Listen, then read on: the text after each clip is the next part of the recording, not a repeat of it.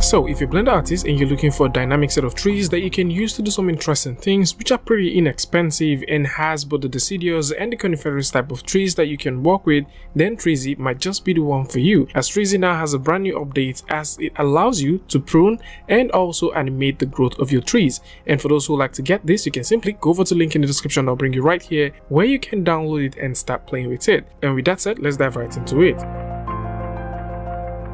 So once you download the add-on, this comes with two files, the very first file which you have to install and also another one which you have to extract where the library exists. And how this works is super easy. So with Blender simply open right here, all we need to do is go over to edit, go over to preference and go right here and go over to the add-ons to install it. And once this installs, you need to point the preference to the folder where you unzipped the files. And with that done, you need to click on the burger menu and save preference. And once you do that, next thing you need to do is to tap N on the keyboard, and right here you notice you have Treezy. So within the Treezy section, you have the coniferous and the deciduous trees. You can click on any of these and bring them right into your scene, and you can click on the spawn tree to bring them right here. So there's a couple of cool things that you can now do with this, despite the fact that you can convert this to static mesh, randomize the transforms how you want, reset the transforms, play with the distribution. So in this case, if you like to play with the distributions of the flower, you can do that. You can also do the same thing with the leaf. So we can drop the density. So I'm just going to go ahead and select that. So we can drop the density and we can increase the density. You do have options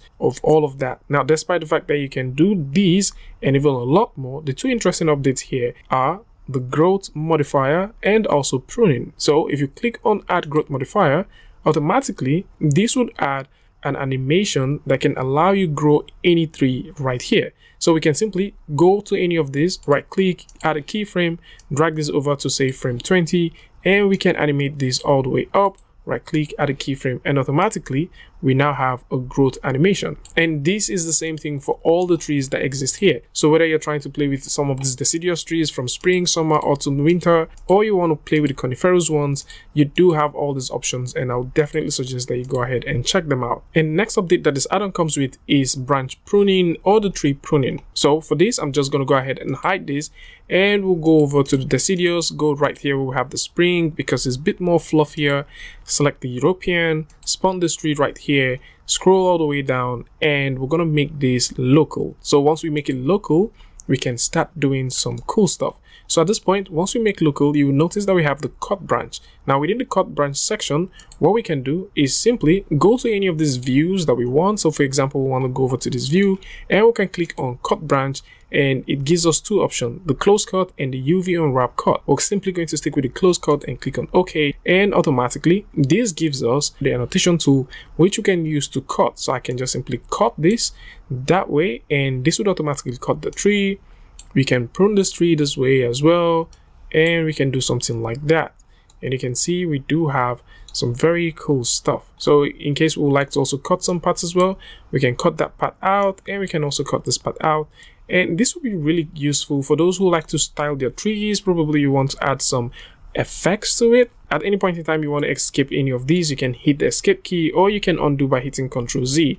In this case, we're just simply going to escape, and we can also go all the way back, do the animation if we want, enable the editing if we want.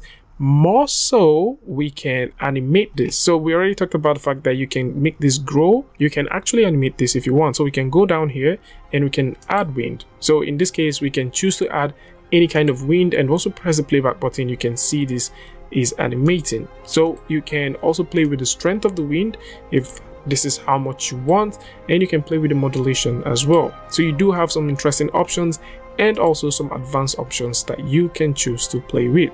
So this is it. Treezy is now available. This is a beautiful dynamic set of tree tool that I would definitely suggest that you pick up, especially if you would like to add a bit more dynamics to your scene.